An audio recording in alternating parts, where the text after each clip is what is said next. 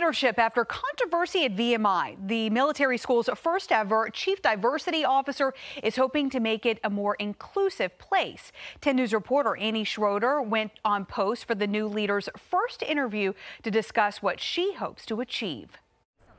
Virginia Military Institute's first ever chief diversity officer has a clear vision. If you're going to change a culture, and when I say change, it just means make it better. It doesn't mean changing the great foundation VMI has.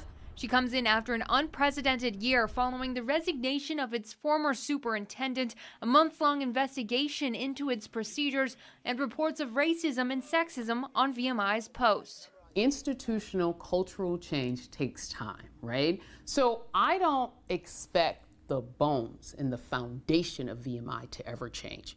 In her new role, Love wants to aim to make the state's oldest military school a place where everyone can feel welcome. I get to be the first to put my stamp on it, to put my perspective and breathe life into that vision. Love says she's looking forward to establishing more programs surrounding diversity and inclusion for cadets and staff members. And I want to make sure that they know that this is a place that is supporting them, supporting their identity. While Love knows change won't happen overnight, changing the culture at VMI will not be a small task. She feels her presence will make the school a place where cadets can be themselves and grow for decades to come. This is a critical time in the institution's history to be here with the Major General Wins taking the helm. I'm really happy to work with him and work with this team to make sure that VMI just gets better. One core, one VMI.